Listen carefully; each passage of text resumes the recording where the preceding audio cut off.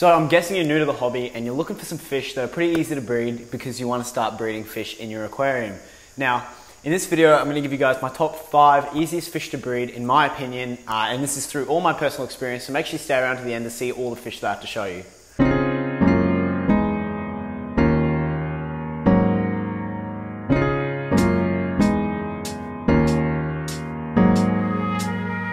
Hey, how's it going everyone? Welcome back to Keeping Fish Simple. So in this week's video, I'm going to give you guys my top 5 easiest fish to breed in the aquarium hobby in my opinion. Now this is just my personal opinion, don't take this to heart. If you don't agree with this list, leave a comment in this comment section below and tell me what you actually think.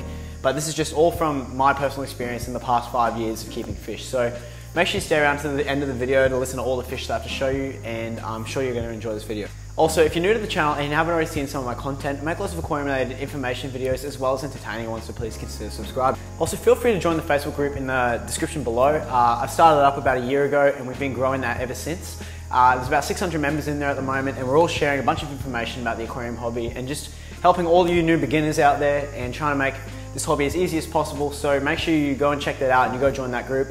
And if you have any questions about the aquarium hobby, I'm sure there's plenty of experienced aquarists in there that will be able to answer your questions. So make sure you guys go and check that out. Alright, without any further ado, let's get started on the video. Alright, so number 5 is a bristlenose pleco. Now, a lot of people don't know that this is one of the easiest fish to breed in the aquarium hobby, especially beginners, because when you buy them from your chain pet stores like Petco and PetSmart and all that, they're very expensive. Now, the truth is you can get these for very, very cheap from breeders off of Craigslist and Gumtree in Australia.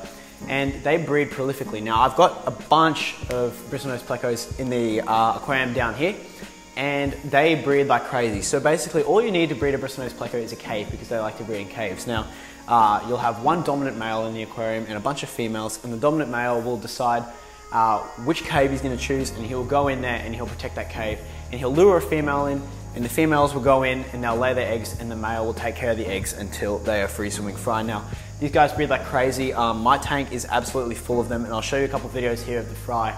They're absolutely adorable and cute, and these are really good fish to have if you've got multiple aquariums, because if you've got them breeding in one tank, you can transfer them to other tanks, all the babies and stuff, and they are really, really good algae eaters. So the bristlenose pleco is my number 5 for the easiest fish to breed.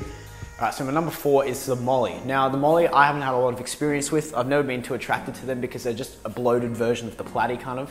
I know that these guys are live bearers and they breed like crazy. They're, because they're a live bearer, they give birth to live young. So they breed quite prolifically. They'll breed about once a month. They give birth to about, I think it's like 5 to 40 fry.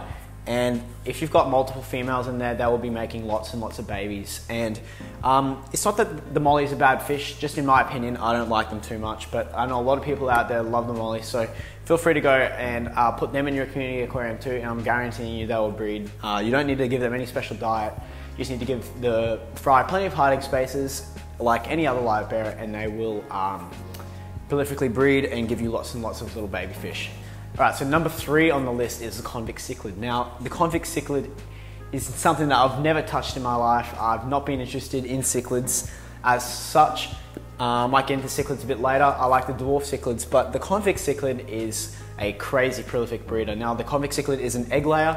They're like caves like the bristlenose plecos, but they're like a cave like these shells that I have up here. And basically, you'll get a male and a female, put them in an aquarium.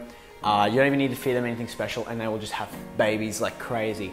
And these guys take care of their babies. They will eat their babies at the start, but they will take care of them eventually. They're an awesome fish to look at. I mean, they're called convict cichlids because they've got lines on them and it looks like a jail, so they look like convicts. And I'm not a big fan of the convict cichlid, but I know a lot of people are, so they wouldn't go well in a community aquarium because they are quite aggressive, I've heard. But they're an awesome fish if you want to just start breeding something crazy. Alright, so number 2 easiest fish to breed in the aquarium hobby, in my opinion, has got to be the platy.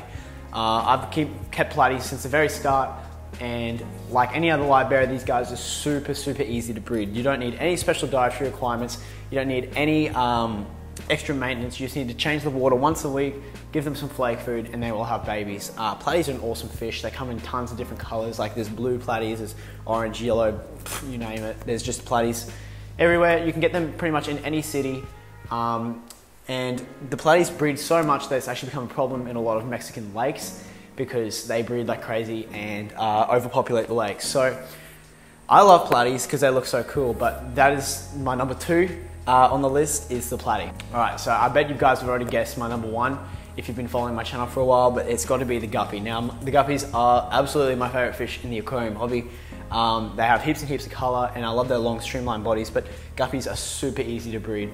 All you need is a male and a female, and you will have babies. So the male is pretty easy to distinguish. Males have lots and lots of color, and females are quite dull, like the ones you'll see up here. Females are quite round too, and basically you chuck these guys in an aquarium with a bit of water, and the females will start to become very pregnant, and their stomachs will become very, very fat, and they will have lots and lots of babies. They give birth to about 3 to 50 babies at a time.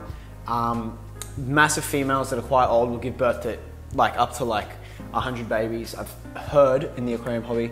And they're an awesome fish. They come in heaps of colors. A lot of people pure breed them, and you can breed them for profit too if you know how to do that. I've got a video on that as well. I might link that down below.